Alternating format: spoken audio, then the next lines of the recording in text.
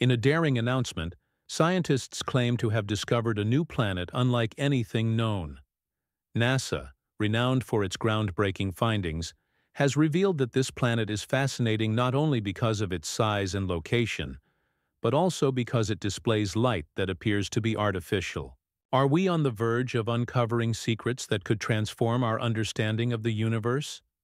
Could this finding indicate the existence of life on other planets? By exploring NASA's amazing discoveries, we will soon learn the truth about these extraordinary lights. In 2007, NASA launched the Dawn spacecraft with the mission to explore some of the most intriguing objects in our solar system. Equipped with 3 ion engines, Dawn was able to embark on a journey that began with a 14-month study of Vesta, the second-largest asteroid in the belt. Dawn sent back detailed images and data, revealing Vesta's complex surface and diverse geological history.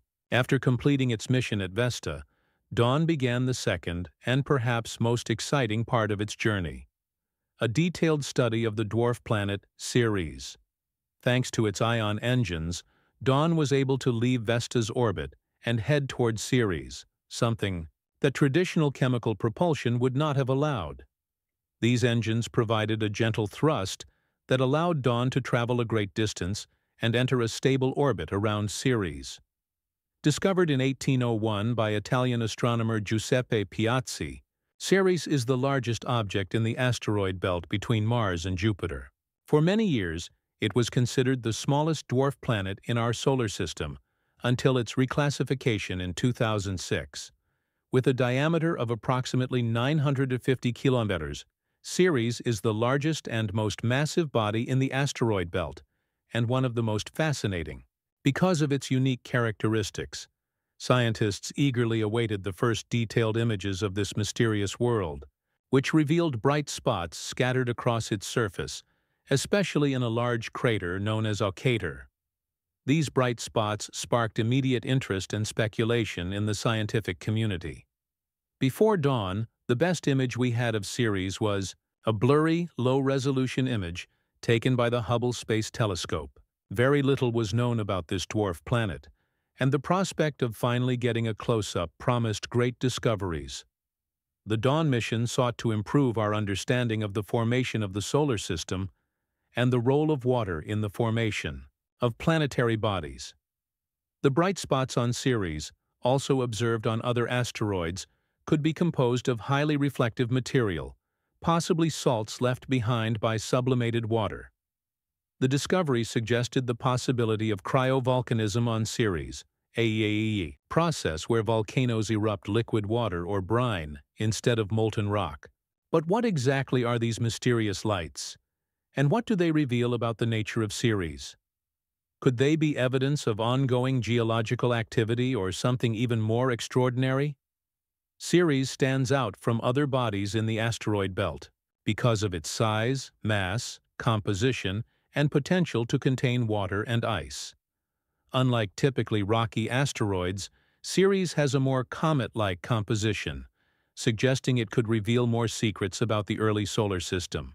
After 2 years in transit, the Dawn spacecraft finally began its approach to Ceres in early 2015, marking an important milestone as it prepared to provide the first close-up views of the largest object in the asteroid belt. As dawn drew closer, images of Ceres became increasingly detailed, revealing a world previously shrouded in mystery. The first images showed a cratered surface, indicative of a long history of impacts. What caught the attention of scientists and space enthusiasts were the mysterious bright spots in the dark, rocky terrain. As the resolution of the images increased, the scientific community formulated theories about the nature of these bright spots. Were they patches of ice reflecting sunlight, or could they be something even more exotic? Speculations ranged from mineral deposits to potential signs of cryovolcanic activity. To everyone's surprise, closer inspection revealed that the brightest spot was not a single entity, but a cluster of several distinct spots. The most widely accepted hypothesis was that these were deposits of salt left by the sublimation of water. This suggested that Ceres had, or still has, some form of geological activity capable of bringing water or brine to the surface, where they quickly evaporate, leaving bright, reflective residues. These findings challenged existing notions about Ceres, painting a picture of a more dynamic and complex world than had been imagined. The possibility of the existence of groundwater or brine pockets could have profound implications for our understanding of the potential for life in our solar system. Ceres is an intriguing dwarf planet, often described as an icy world with a rocky but porous surface, different from most belt asteroids, which are composed primarily of rocks and metals. Ceres is notable for its unique composition. Its surface is a mixture of water ice and hydrated minerals, including clays and carbonates, which give it a less dense structure than its rocky neighbors. This composition suggests that Ceres has a significant amount of water. Its surface layer is rocky but porous, with ice and other volatiles trapped, making it more like a comet than a typical asteroid. The dwarf planet is believed to have a distinct interior composed of a muddy mantle and a core rich in water ice, which accounts for approximately 50% of Ceres' total volume. Ceres's mantle is probably a mixture of rock and brine, surrounding a core possibly composed of denser materials such as silicates. The presence of a significant amount of water ice suggests that Ceres may have hosted liquid water in the past, especially if its core was heated by radioactive decay early in its history. This internal structure distinguishes Ceres from its neighboring asteroids and raises intriguing questions about its potential for geological activity and the role of water in its evolution. But that's not all. The discovery of ammonia clays on Ceres suggests that this dwarf planet may have formed in a cooler part of the solar system and then migrated inward. The presence of ammonia may lower the freezing point of water, supporting the existence of surface brines.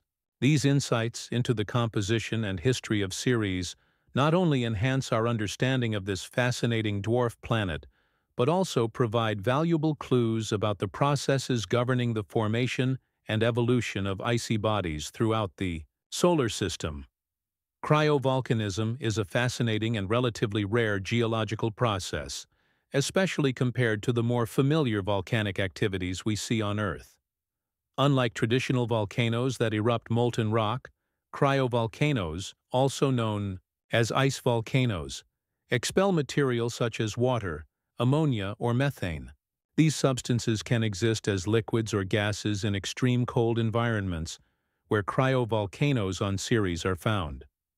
Cryovolcanoes on Ceres function by allowing water laced with dissolved salt to reach the surface. When the salt water makes contact with the vacuum of space, it rapidly sublimates, going directly from a solid or liquid state to gas. This leaves behind glowing, reflective deposits of salt. These salt residues form the mysterious bright spots observed on the surface of Ceres. The most famous of these bright spots is in a crater called Ocator, known as Spot 5. This area has garnered much attention because of its high reflectivity and periodic hazes observed by the Dawn spacecraft. These hazes are believed to be caused by water sublimation, suggesting that cryovolcanic activity may still be occurring or have occurred relatively recently on Ceres. In addition to Spot 5, Ceres hosts several other bright spots, each with its own unique characteristics. These spots are not confined to a single area, but are scattered across the surface of the dwarf planet, indicating that cryovolcanism may be a widespread phenomenon on Ceres. The presence of these bright spots highlights the dynamic and active nature of Ceres, challenging previous assumptions that it was a geologically inactive world.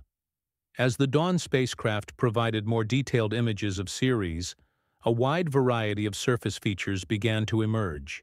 Ceres' surface is dotted with a variety of craters, each telling the story of the dwarf planet's history. Let me know what you think in the comments box. If you like the video, remember to like and subscribe.